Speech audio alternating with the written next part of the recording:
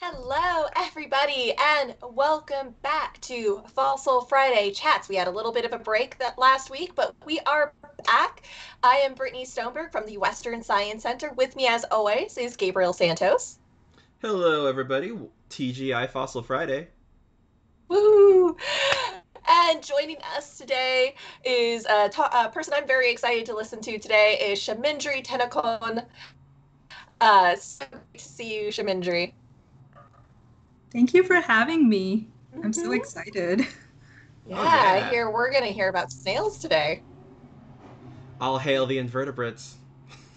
You guys did, our viewers were like, we'd really like to see some invertebrates. We'd really like to see some botany, and we are trying to provide. I'm so glad to hear that. Yeah, if you guys aren't familiar with Shamindri and her work, she is an invertebrate paleontologist working with fossil mollusks and sand dollars. She's a PhD student at the University of Florida, go Gators, and works at the Florida Museum of Natural History. Shamindri grew up in Sri Lanka and lived there before moving to Florida for grad school.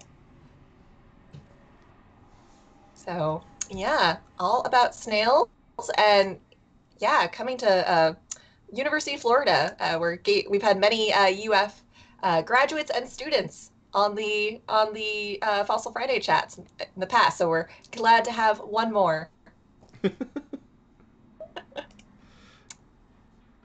Yeah. Alrighty. Well, if everybody's ready, if you have questions for Shamindri, go ahead, put them in the chat. As always, we will go ahead and get to as many as we are able after her talk during the Q&A portion. So I expect there will be lots of questions about snails. I don't know much about snails, so I'm excited to learn more. So Shamindri, whenever you are ready, go ahead, take it away. Tell us about cassid snails. Awesome, thank you. I'll go ahead and get started. So thank you so much for having me. So before I start talking about cassids, I'll go ahead and share my story, how I fell in love with invertebrate fossils, especially mollusks, and my journey up to now as a PhD candidate in invertebrate paleontology at the University of Florida. So I'm from Sri Lanka, and for those of you who are not too familiar with Sri Lanka, it's a country in South Asia. And as you can see in the map, it's off of the southeastern coast of India. It's a beautiful island, roughly around the size of West Virginia, or one-third the size of Florida. I grew up in a city called Kandy in the central part of the country, and I've included a photo of Kandy in the bottom left corner. If you can, I definitely recommend a visit to Sri Lanka after the pandemic is over. So Sri Lanka is an island with a tropical climate. It is also a biodiversity hotspot. Along with the Western Ghats Mountains of India. So there are a lot of endemic animals and plants which are only found in Sri Lanka and restricted to some areas in the island. So since the country is surrounded by the ocean, marine life is abundant, and there are interesting coastal and marine habitats like mangroves, salt marshes, seagrass beds, and coral reefs. So sharing a little bit about my childhood, as a kid, I was very inquisitive, well, according to my family, that is, and loved to explore and also do experiments. I would go on local expeditions and spend time bird watching and observing plants and animals. Sometimes I would do this with my cousins.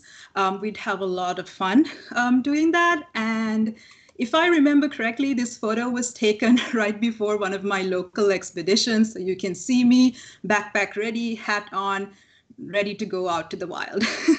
So I also loved going to the beach. I loved looking at shells and intertidal sea snails at low tide.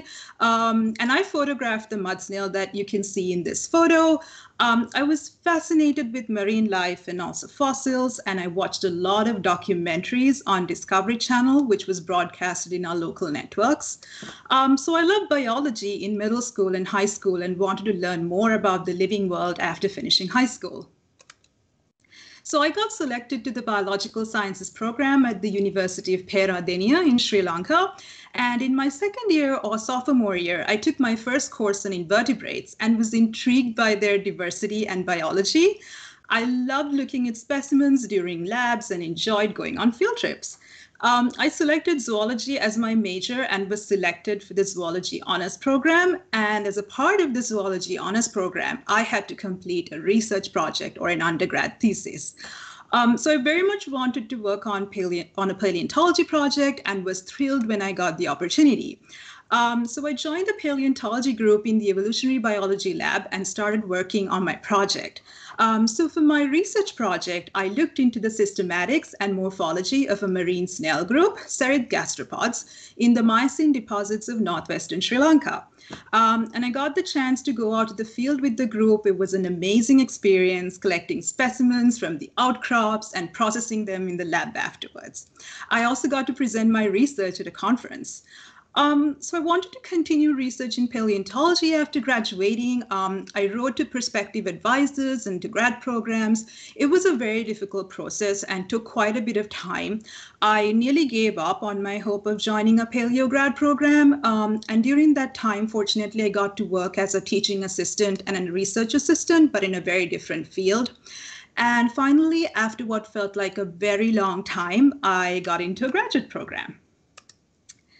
So that's how I ended up in Florida. So I was admitted to the PhD program in zoology at the University of Florida and became a member of the Kowalski Lab Group and the Invertebrate Paleontology Division at the Florida Museum of Natural History. So I work with an amazing group of people and have had many opportunities and gained so many experiences during the time I have been here. And for my PhD or dissertation research, I work on several different projects which involve fossil mollusks and sand dollars or echinoids. And I will be talking about one of those projects in a little bit. So I thought it would be fun to share some of my experiences as a graduate student.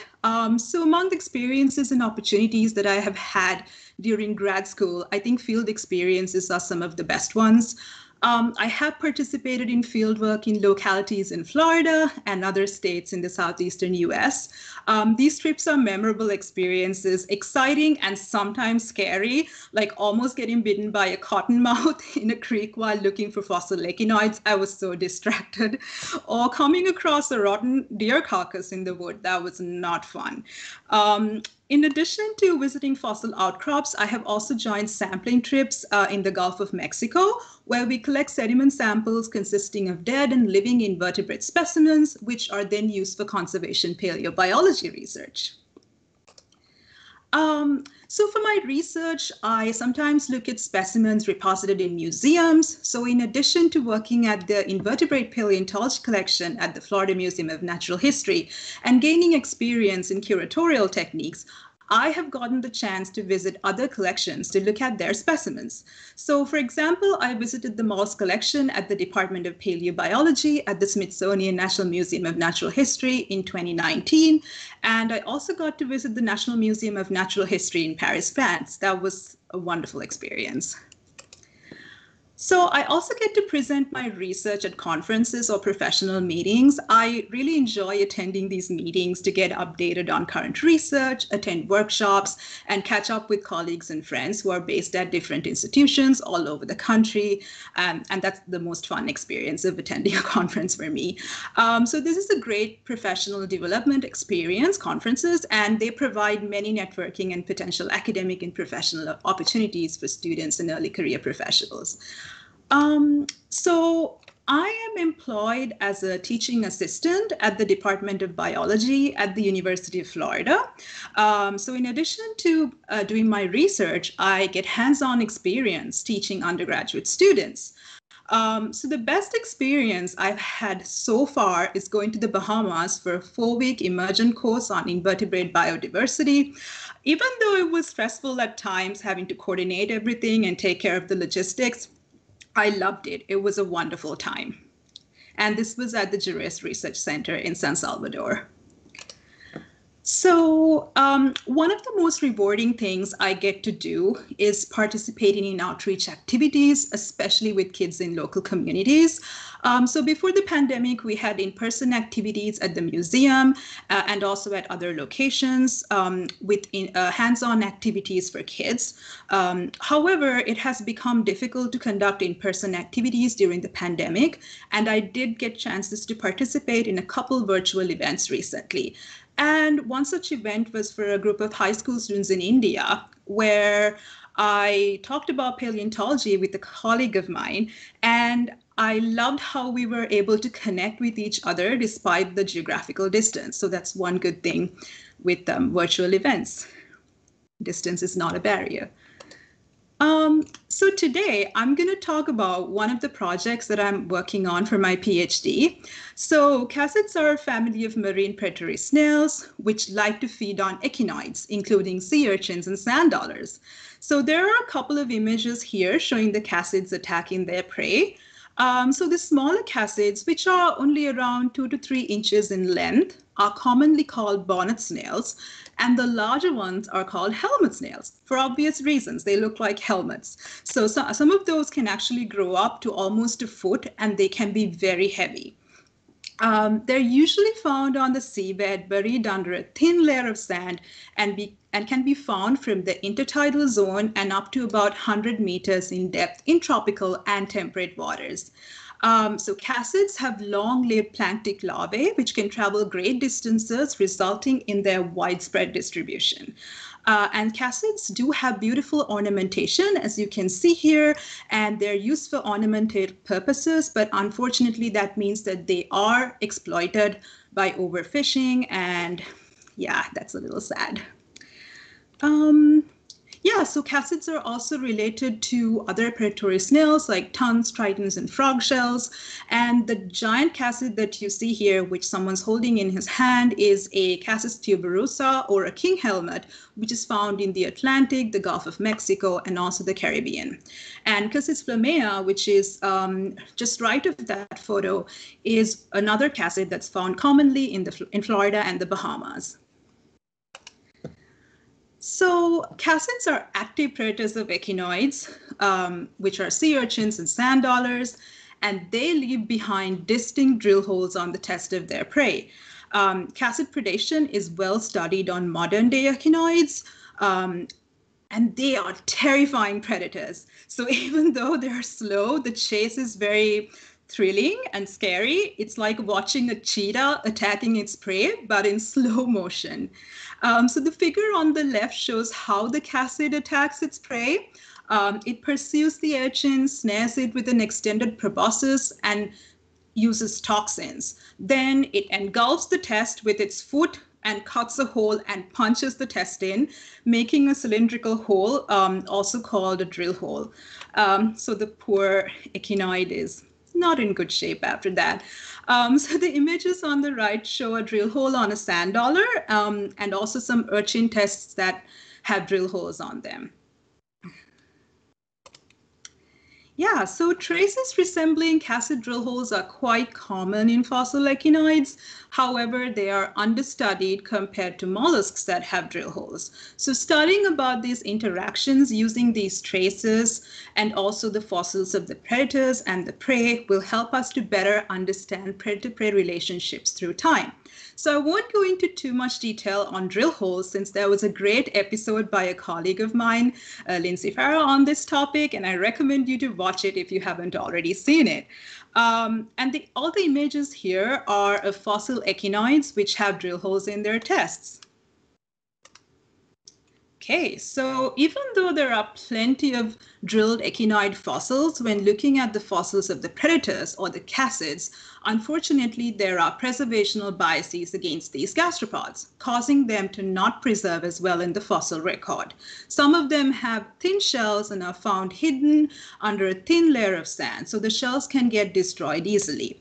And these shells are made of aragonite, a form of calcium carbonate, and they do not preserve well in some environments, which prefer the preservation of another form of calcium carbonate, which is calcite.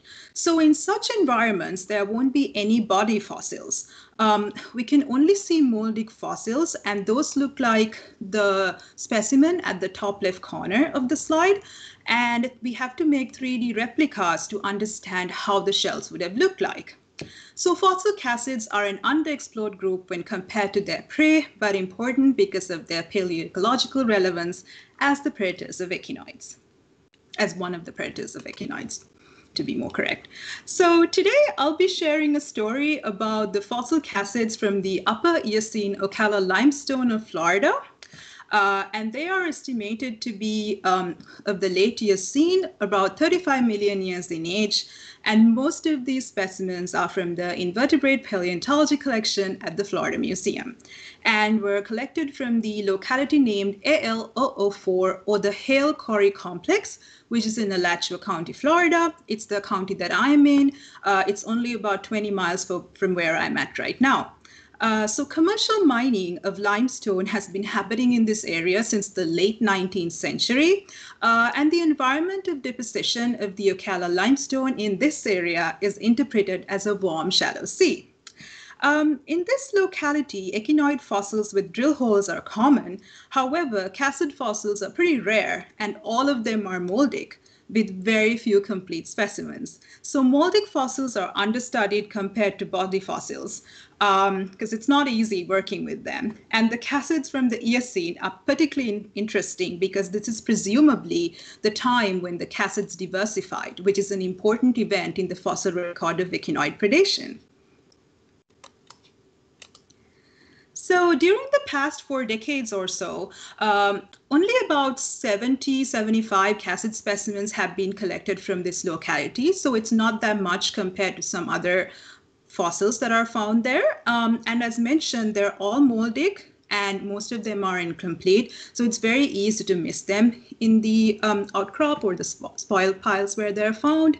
So when I first looked at these fossil cassids, it looked as if there are 2 or more morphologically distinct taxa or morphotaxa present. So some have angled, widely spaced, few axial ribs, such as the examples on the left, and others with densely arranged vertical and narrow axial ribs, like the ones on the right. So we wanted to know what's going on. Are there different morphotaxa, or is there high morphological variability within this one species? What's going on? So since all specimens are moldic or impressions in the rock, we made room temperature vulcanizing silicone peels as positives of the external moldic specimens to get a better idea of how they look like. So these silicone peels end up being 3D replicas of the shell of the actual cassid and helps us to extract morphological characters and measurements from the fossils. So I enjoy making silicone peels. I love arts and crafts. It's one of my hobbies. I love to paint. I love to do pottery. And this is like making fossil pottery. It's very de-stressing and relaxing, except at the very end of the process where the peel is pulled out of the rocks, and always fingers crossed that it won't break and get stuck inside the specimen. So our specimens from the Ocala limestone were compared with other described Eocene cassids. There's only one described cassid from the Ocala limestone, which is Phallium globosum, which is on the top left corner of the slide.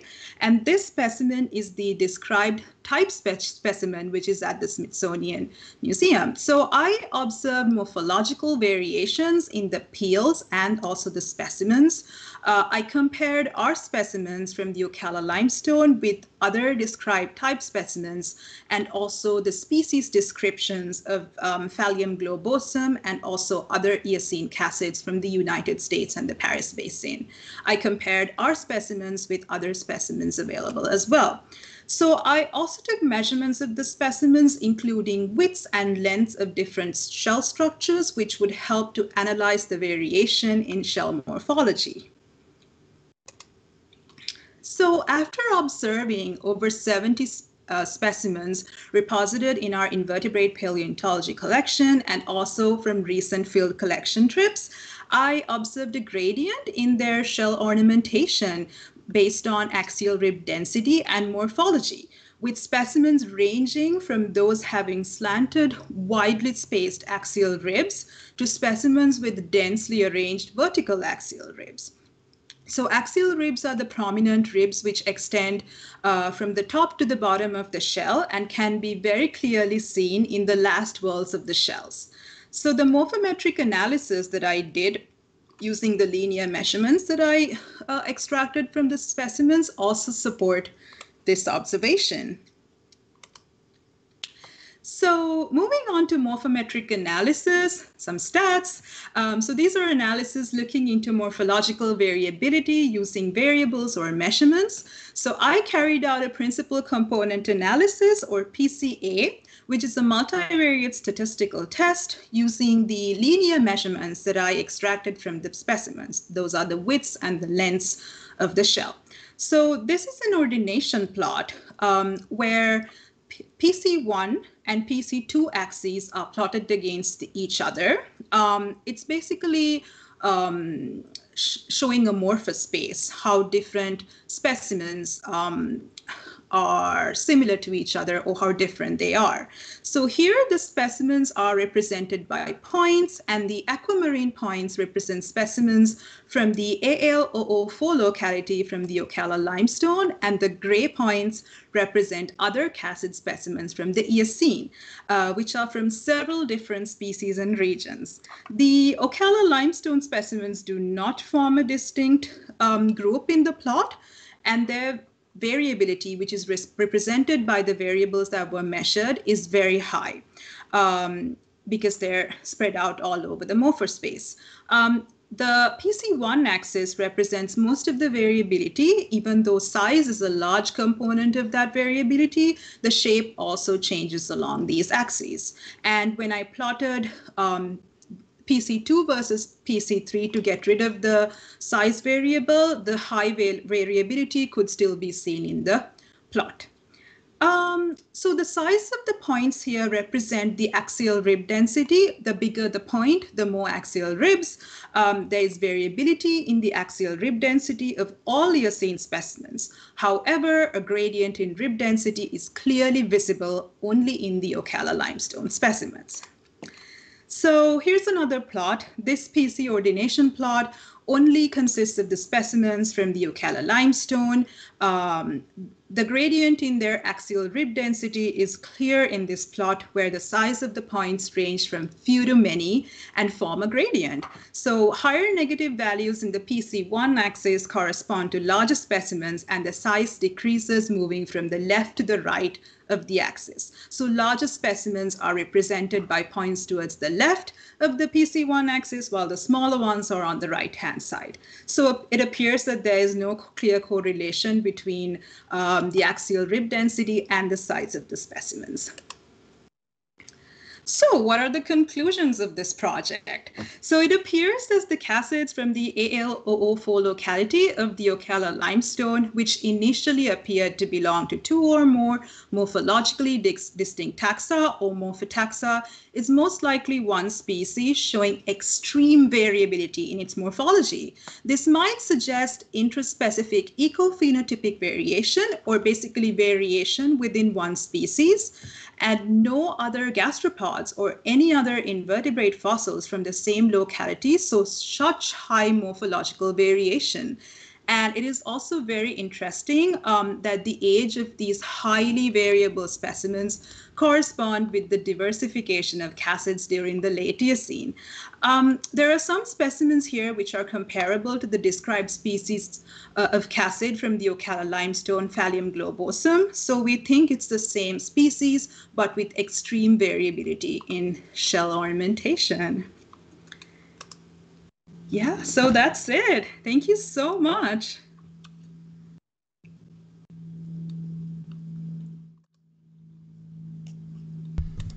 That was great, Shamindri. Thank you so much for sharing that. Yeah, thank you. Thank you for having me.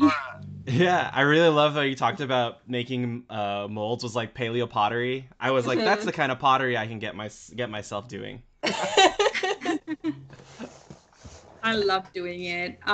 It's so fun making the molds, but it is a little stressful at the very end when you have to pull it out, because sometimes with the spires of the snails, they can be very narrow and it can be a very narrow hole. So if it gets stuck, then you really can't pull it out of it. So you can't even make another one because it's already like inside obstructing the fossil. So... That must be so nerve-wracking, trying to like create a mold of like one of the only specimens you might have. Just like, oof. Yeah. So I have a really quick question before we get to some audience questions. During your talk, you talked about how like the snails had like aragonite shells versus like calcium carbonate shells. You said, right? Yes, so calcidic shells.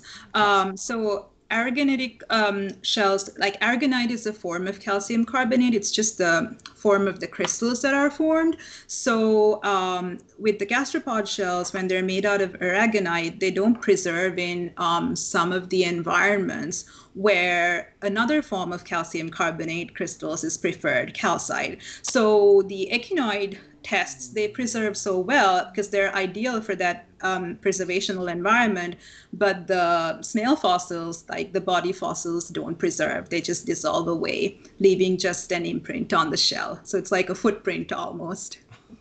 Why is it that some snails use aragonite versus calcite? Yeah. I think that's so when the snail, I think this is what happens, like when the shell is secreted, that is the form that that's being used. Because like with the fossils, I guess they don't know that they're going to be fossils. So if they knew, maybe they change the form of the crystal. But I think it's to do with the biological process of how the shell is made. But I don't know too much about it, but I should read up on it a little bit more. Those darn snails, they didn't know they were going to become fossils. Come on, guys. Gosh, they should have thought ahead. Like, for a lot of those, for a lot of snails and like, you know, shelled animals today, they talk a lot about ocean acidification, kind of like, you know, having a lot of these snails ruin their shells and things like that. Was that something that happened in the past too? So depending on the climatic conditions, with the dissolved CO2 levels, then that would result in the carbon compensation depth. So that would cause that would make it easier for some things to preserve better than others. So it all depends on the changing climate. Got it. Alrighty. Well, we've got some great audience questions, so I'm just going to go through. This first one is from Daweed, and I apologize if I'm mispronouncing your name. Do borings of cassids and other gastropods differ in morphology, or are they recognized only by preferred substrate and co-occurring body fossils? Oh, that's a good question. Yes, so cassids do make drill holes on the echinoid tests, and we also see some other drill holes which are made by parasitic snails called eulimids. And those are typically smaller and have this characteristic dissolution halo surrounding the hole. And then sometimes when we look at moon snail borings, because those are pretty common, especially in bivalves, so those have kind of like a different shape to the drill hole, like there's a bevel structure. So sometimes it is a little hard to, like identify a drill hole, because sometimes like preservational processes can also cause damage to the test of the specimen. But compared to, so what's done is like we have a pretty good idea about how the drill holes look like in modern specimens. So by looking at the morphology of those drill holes, we find comparable ones in the echinoid, like the fossil specimens. But sometimes it is tough. It is tough to identify them. Awesome. Alrighty. Here's one from Andrew. Do the different cassid invariants show different stratigraphic distributions in the Ocala limestone? So the interesting thing is no. They're from so that's the interesting thing, because they're not from different, well, they're from the same locality, but then they're all from the same stratigraphic location. So yeah, that's the interesting thing, because it looks like they all co-occurred together. So they're not from different places in the outcrop. Huh. Interesting. Weird. Very weird.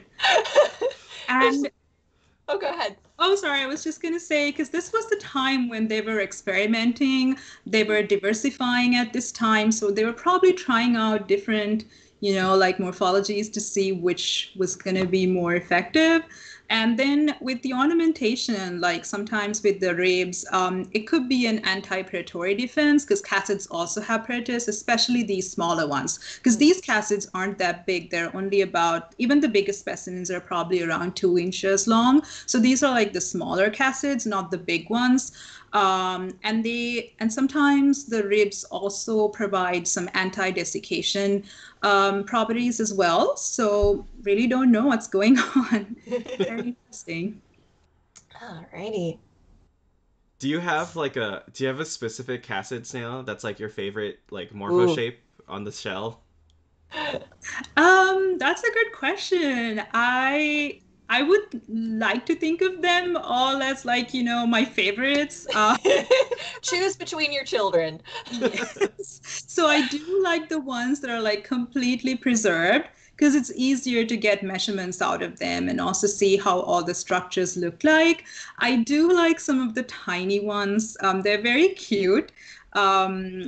I would say I do like the ones that have the widely spaced axial ribs, but I also like the ones that are like more kind of just like the ornamentation is really cool with all those like very packed ribs. So I love all of them. Good answer. Good answer. Good answer. Very democratic. I'm sure none of them heard that. They're all fine.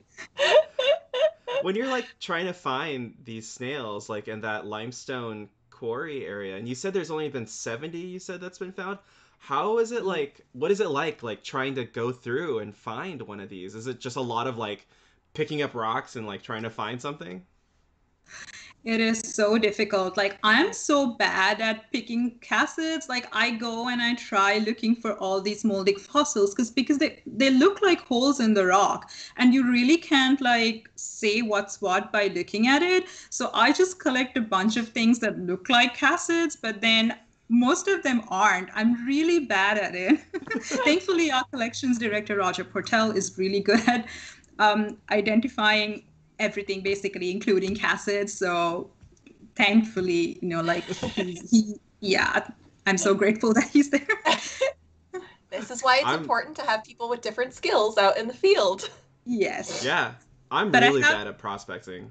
Yeah, I am too. I but really I am. have collected some things by accident, which are like really cool. So yeah, they might not be the things that I'm looking for, but they're still pretty cool and awesome. So I'm happy. That's like the best part of paleo is like sometimes you find the greatest thing when you're not looking for it. You're just like, we're out here to look for like a little whale or a little whale or something. All of a sudden you find a complete like undescribed like skull and you're like, well, we weren't prepared for this, but I am much happier but now. here, but here it is. Ooh. Okay, here's another question. What's the duration of sedimentation of strata at the site, and do they represent constant environment? Um, so I guess it's the time duration, just to I think clarify. so. Oh yeah, that's a good question. Yes, so all of these are dated from the late Eocene. They're all like around 35 million years old, and they're from the same depositional environment. So it was like an open, warm, shallow sea. And we also see a lot of, in addition to the cassid gastropods, we do see several other gastropods. Most of them are moldic, but then we do see a lot of bivalves and forams, which are microfossils, and also some corals. So it's the typical shallow water environment. Some bird fossils as well, but mostly inverts because there's more of them. Yeah. All right. Here's another question. There's a lot of good questions in this chat. People were obviously very engaged with the cassids and the snails. Yay! How do the this is from Brett. How do the cassids boreholes? Sorry, Cassida boreholes differ from those of other snails? How can you tell by looking at them? Right. So as I mentioned earlier, like sometimes it's very difficult to do that. But depending on the snail, some do make drill holes that are different from the cassid drill holes. Like as I said, when moon snails drill, it looks very different from the cassid drill holes. And also on the echinoids, we do sometimes see small drill holes, which also have this like weird dissolution halo surrounding it. And those are typically from the parasitic gastropods, the eulimid snails, which are a lot smaller than cassids. And those also make drill holes. But we can determine from the shape and the size or the trace morphology, to say more formally. Cool. All right. Ooh, I like this question. This is from Alton. Do cassids have significant predators? What could possibly want to eat these beautiful snails? You mean the Yes. terrifying predators? Okay, yes. So I'm not sure about the very big cassids because those are really big and they have very thick shells. But with the smaller cassids, there are some like big crabs that just go for them. They love them. Ooh. I don't know if people eat them though, because I feel like with conchs and some other gastropods, people do eat them and they taste pretty good. But I haven't heard of cassids being eaten. Like humans do fish for them, as I mentioned. Some of them are overexploited, sadly, because they look really pretty and they're used to make ornaments and people just sell them for a lot of money. So that's really sad. But I don't think humans eat them. I should look into that if cassids are a delicacy. I am How admittedly big? curious. Yeah, how big can cassids get? Because the one you showed Yeah. us in that photo where the person's holding in their hand look huge. Yeah, I think like even a foot long. I've seen a couple that are Wow. like giant. So they would fit as a helmet on a human head. Ah! It would be really heavy. But yes, pretty big. Okay. My goodness. Okay, I'm gonna ask one of these questions first because I think Kat Turk, your question I think is a perfect note to end on. So this first question is from Subashi. Is extreme morphological variation a common occurrence in gastropods? Um, Not so much. Oh. So as I said, this might be because they were diversifying at that time. So there are some gastropods that do show high morphological variability, but I've never seen one to this extent. Ooh, that's interesting. Like Makes for cassids because unique. like there's yeah like these are such really cool unique animals, and like for a lot of folks when we talk about paleontology we just talk about they just think about dinosaurs and things like Mhm. that, but you know me and Brittany are big fans of invertebrate and paleobotany, and like how how would you tell people why they should care more about invertebrates? Like why should they think that they're important for science and paleontology? That's a very good question. So, with most of the invertebrate fossils, so as I mentioned before, there like we find so many fossils even in the same location or locality. We can sometimes find like thousands of like one species of snail or bivalve, and they're really important to for like paleoecological studies because those help to understand how the environment was and how it changed over time, and also for climate studies, and even if you're not looking at the ecology, by looking at the chemical composition of these shells using isotopes, so then like it's possible to see how the climatic changes have how the climate has changed over time.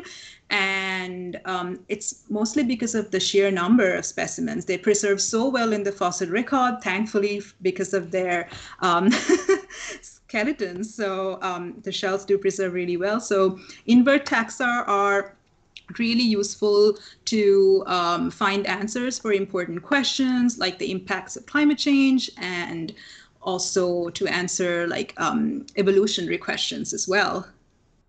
Awesome. And also So for that conservation. Oh, sorry. oh, I go was ahead. just going to say, also for conservation paleobiology, which is a very cool Oh, discipline where um, like the techniques and principles used in paleontology are applied for the conservation of modern systems. So, and then again, like we use mollusks for a lot of the conservation paleo work because there's so many and they're comparable. The living communities with the past communities, we can compare them and see what's going on in systems to mhm. get a better understanding of how they can be conserved in the future. That's so cool. That's I awesome. love that kind of concept of, we always talk about using the past to understand Mhm, the future, but now we can also use the past to save the mhm. future too, which is like Yes. such a cool concept to talk about. Lab Very. motto. So Brittany and I Alrighty. are going to be on Oh, a mission to help have everyone that watch Fossil Friday chats to really learn to love and appreciate the invertebrate fossils because they're exactly. super underappreciated. They really are. I Yeah. remember the first time I went into, I work invertebrate paleo, which is awesome. The first time I saw an invertebrate paleontology collection, I was just overwhelmed. It was amazing. Yeah. I mean, our collection has like millions of specimens. It's amazing because there's so much knowledge that's just waiting to be explored in there. And Yeah. all the other collections, I mean, everywhere. They're so important. That's why, like, the preservation of collections is also a super Mhm. important thing, even for the future. Yeah. So if there's any future paleontologists watching this and thinking, what can you study besides dinosaurs? There are literally millions of inverts to study. So Yep. think about that. Alrighty, this is a tough question from our friend and previous Fossil Friday chats speaker, Kat Turk, who's asking, where's your dream field site? Oh, that's a good question, See, Kat. she's bringing the hard-hitting questions here today. Um, I mean, thinking of logistics, somewhere that's easy to get to, I would say. Um, that sounds so boring. I'm sorry. Fine. Because I have like, especially I remember in Sri Lanka, getting to the sites, it was so difficult, and that limits our like ability to collect specimens too. I would say like a beautiful location. I love, like places that are really beautiful. the quarry system that we collected specimens from, they're nice. I think I did share a couple of photos of that as well.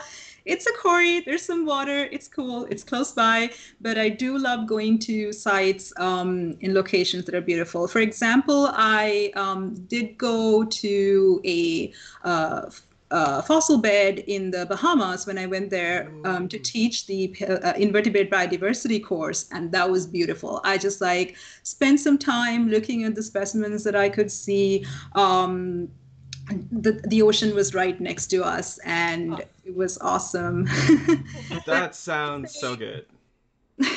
With the cassids, of course, like, an ideal location would be where there's plenty of specimens, easy to take it out from the outcrop, and yeah, just like anything that helps answer questions with tons of specimens, with well-preserved specimens. I do also really like some of the locations in South Florida where there's a ton of specimens. They're really big, lots of invert fossils. Access is a little bit restricted at this point because there's a lot of development going on. But I did get a chance to visit one of those locations in Sarasota, maybe like a couple of years ago before they closed it off. And there's like gigantic gastropod and bivalve shells. They're so beautiful, so well preserved. Those are all body fossils. Amazing. I love the idea of doing field work, and like once you're done, like for the day in the quarry, just walk a few feet, relax on the beach right next to the ocean. That sounds choice to me. That just sounds so good. I agree. Well, I guess that does it, right, Brittany? Yeah, except we have one more question, which I think is just fun. So, I think everybody kind of knows, paleontologists, we like to buy things with our taxa on them, so, we love to buy dinosaur-themed merchandise. But Daweed is asking, do you own any themed items? Like a mug with a cassid, a t-shirt with a cassid, draperies, anything? I would love to. So this was like pure coincidence. I once bought a shower curtain, and for some random reason, it had a cassid on it. Yeah. I wouldn't have realized it was a cassid if I was like not too familiar with it. I would have been like, oh yeah, cool gastropod. But I'm like, no, this is a cassid. Like I can definitely identify the features. Job. And I do have some stickers of cassids, but I probably should, make some custom made, like maybe a cassid dress, like with a cool cassid print on it, some cassid jewelry. There's lots of ideas, but I do have some paleo themed accessories and stuff like that. Obviously, like my Nautilus earrings, or I have a bunch of stuff, but unfortunately, not so much cassid stuff. Hear that, manufacturers? There's an open market here. Yeah, come on, internet. Let's get some really cool cassid fashion going. It'll be great. We could set up an Etsy page. I'm all here for it. Looks. I am all in. Well, to kind of end things off, Shamindri, like we have a lot of folks who watch the show who are interested in paleontology, looking to get into the field.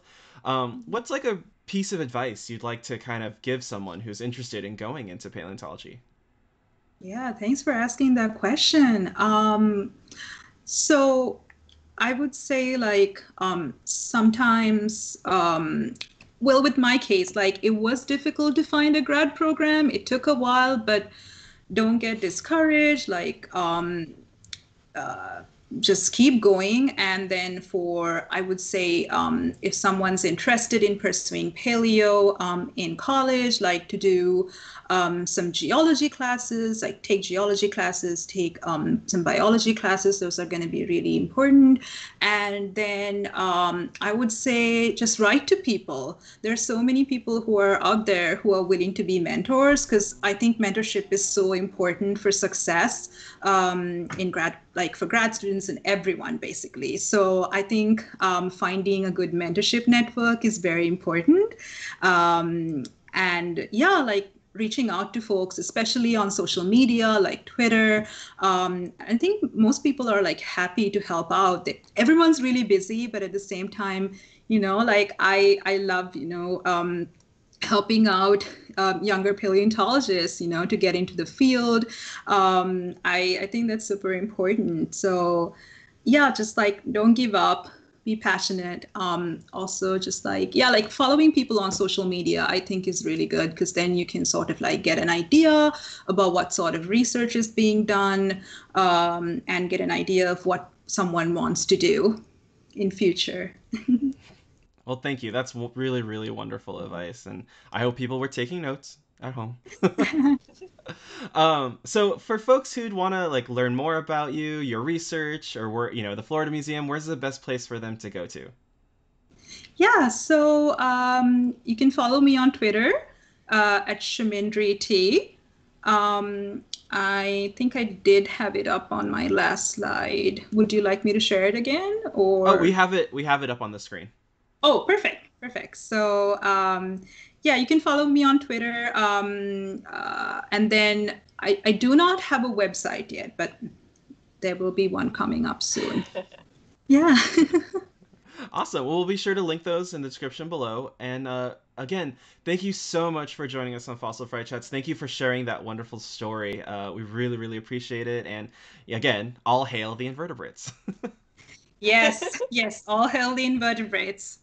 They're so cool. Well, thank you so much. It was awesome. Thank you for having me. Of course. And thank you so much to all of our viewers for joining us in today. If you like this program and want to support programs like it at the ALF Museum and the Western Science Center, you can find links on how to do that in the description below. And as always, make sure you like and subscribe to our channel for more stories from the world of paleontology. Thank you all so much, and we'll see you next week. Bye, everybody. Bye. Thank you.